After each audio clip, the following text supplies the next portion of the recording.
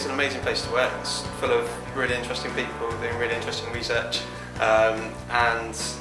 yeah, it's got a lot of history, and that history is kind of still being developed, and we're still finding out new things, and we're still getting involved in amazing science, really. So that's, yeah, I find it just a really inspiring place to be. What inspires me most about the Marine Biological Association is the fact that we're connected to pretty much everything that's going on in the marine world.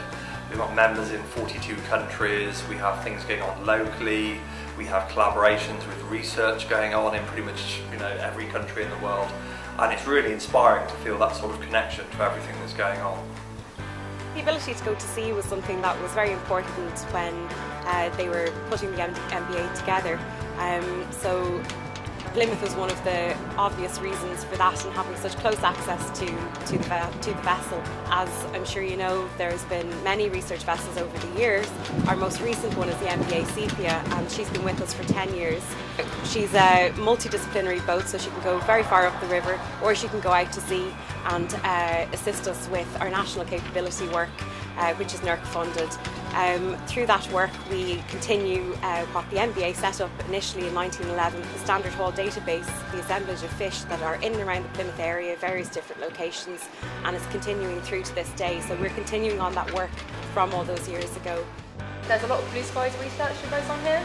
The people who are interested in their subject areas are really driven. They're not necessarily doing research to accomplish specific goals, they're doing it because that's their passion. And that really shows. There's a lot of collaboration that comes out of that, which I think is really, really unique to here.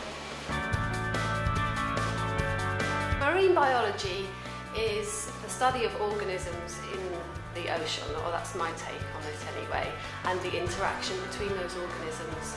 Emma's working here, she's counting some cells of an algal species. We do this quite frequently to assess the growth of the algae that we're using. We can count cells daily and get a growth rate and just see how quickly cells are growing. Also to assess the health of algae that's growing in the oceans, and see how healthy our oceans are as well. I think with climate change and the way things are going with our oceans, it's very important to assess the health of the oceans and to look at the life within that.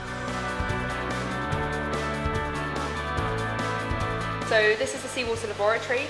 It is an area with various seawater aquaria, and that's been running ever since the building was first opened in 1888. Over time, the laboratory has become bigger and more modern with various tanks. We have now 2 recirculating seawater systems with a combined capacity of over 400,000 litres. This provides us with extremely good water quality and allows us to keep and breed a wide range of local marine organisms, everything from sea sponges and sea squirts all the way up to cat sharks and cephalopods. My role is as a head aquarist. I maintain the aquaria and all the animals that we have. I'm also in charge of animal welfare, making sure that our animals are being very well looked after. And I also interact with researchers by giving advice and helping them to physically set up systems so they can investigate. What does marine biology mean to me? Being outdoors, plenty of variety and interest, and also taking my own personal interest in the sea and finding a way to kind of make that a bigger part of my life.